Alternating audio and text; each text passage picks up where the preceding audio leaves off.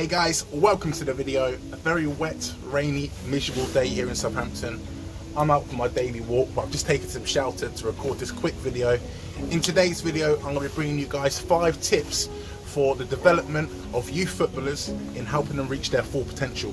Now, if you're a parent and you've got kids that play football, hopefully this will be of some use to you. If you're a player yourself who plays for a youth team or at a high level, hopefully you can utilize some of these as well. And of course, if you're a coach, you can use these to give this to your players. Okay, so I hope you guys enjoy this, and let's get into tip number 1. Number 1, set yourself some goals.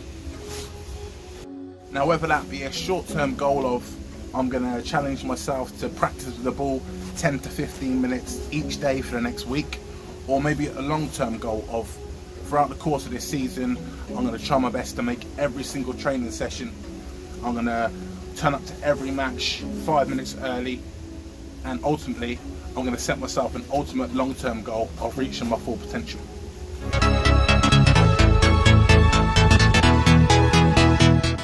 Number 2, enjoy the process.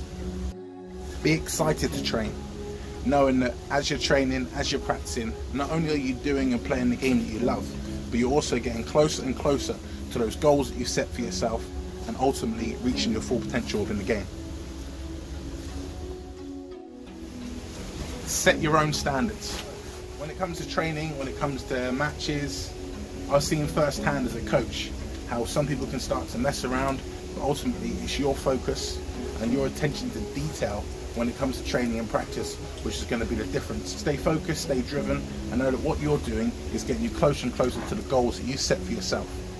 Whilst you focus and give that attention to your craft and to what you're trying to achieve, you inspire others to stay more focused and reach their full potential. Work on your weaknesses.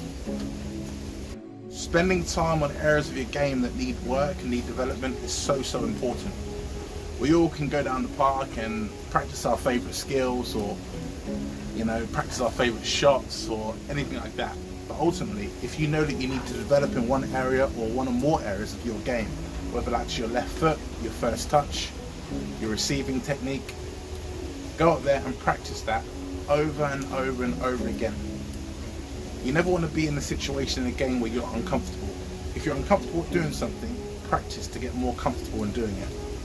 As you do that, not only will your game improve, but your overall confidence will improve. And when you go on the pitch, it's just going to be another pass. It's not going to be something which is going to be of a worry to you, because you know that you've put the work in at home, in practice, in helping you to achieve your goals. Failure is a necessary ingredient of success.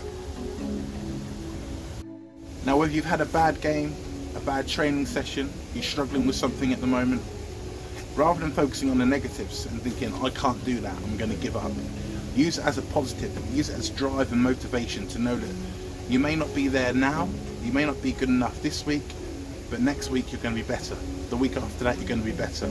Keep practicing, stay focused, and if you continue to work on your weaknesses, then when it comes to the game, you may make these mistakes, but you know that the work you've been putting in behind the scenes is going to help you to develop and grow as a player. Each week you're going to see growth and development on your part. You're going to get better and better, more comfortable on the pitch, and ultimately all of these tips together are going to help you to become the player that you know that you can be and reach your full potential.